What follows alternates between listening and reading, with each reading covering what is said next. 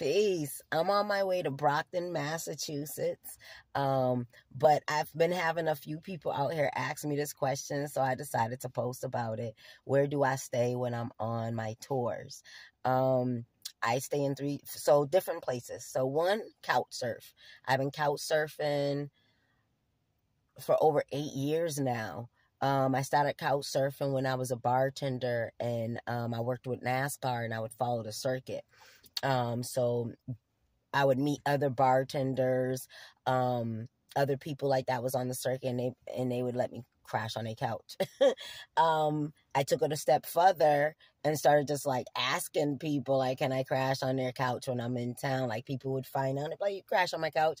And now there's like a whole app you can use for couch surfing. I driveway surf.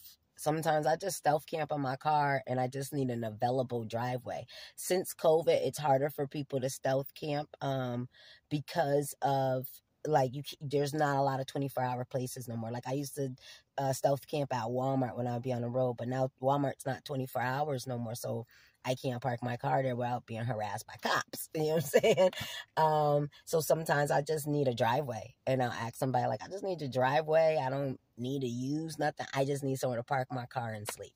I also stay at people's homes that I know. If I'm in town and somebody's like, yo, I'll live there, and that's my homie, I'll crash at their house. I very rarely stay in a hotel unless a client puts me in one.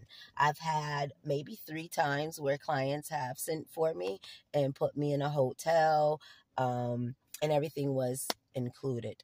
So, those are always wonderful blessings. But yeah, that's what I do. That's where I stay. That's that. That answers that question. It's Mommy Song.